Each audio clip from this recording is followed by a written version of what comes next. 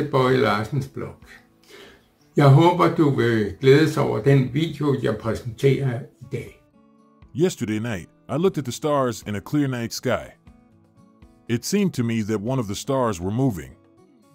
At first, I thought that it was an airplane, but then I noticed that the other stars also moved. It reminded me of a famous old experiment about people seeing movements that were not really there.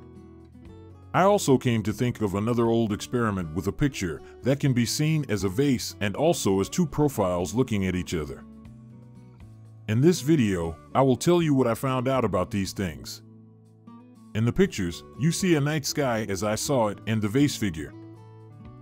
My mini research told me that the moving star was the so-called autokinetic effect. The autokinetic effect is a phenomenon where a stationary point of light in a dark environment appears to move. This effect occurs because when there are no surrounding reference points, your brain has difficulty determining whether the light is stationary or moving. When you focus on a single point of light in the night sky, it can appear to wiggle or drift, even though it's not actually moving. This phenomenon has been studied in various psychological experiments. The Rubin's vase or Rubin's figure ground illusion is an optical illusion created by Danish psychologist Edgar Rubin. In this illusion, a single two-dimensional image can be interpreted in two different ways. It can be seen as a vase or as two profiles facing each other in silhouette.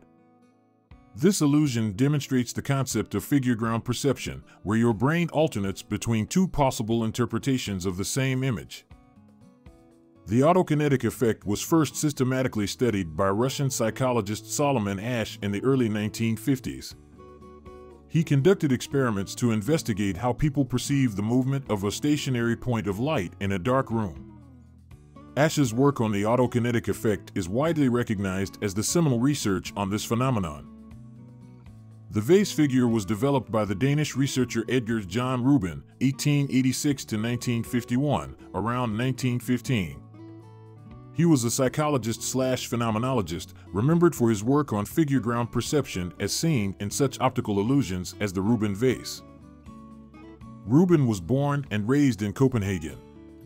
Enrolling at the University of Copenhagen in 1904, he majored in psychology and finished his Magister Artium examination in philosophy in 1910.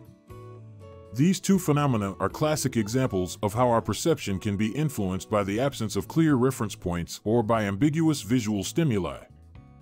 They have been subjects of study in psychology to understand how our brains process visual information and how our perceptions can be shaped by context and sensory input.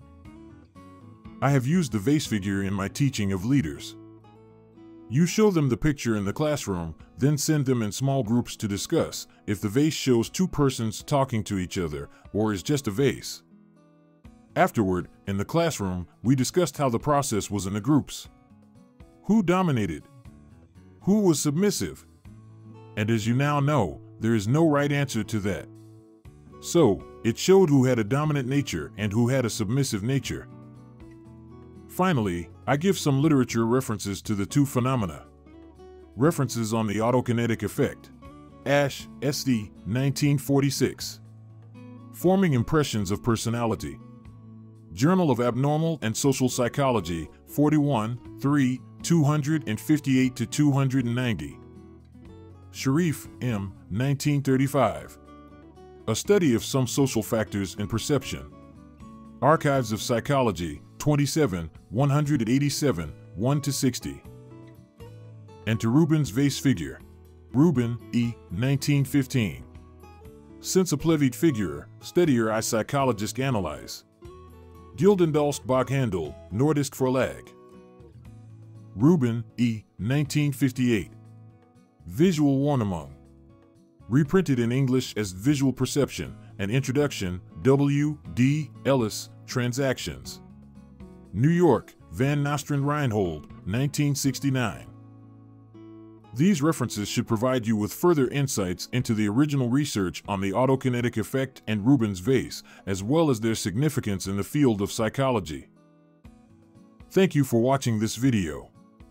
Use Rubin's vase figure to stimulate discussions among your friends and family. And I give my usual song, please subscribe.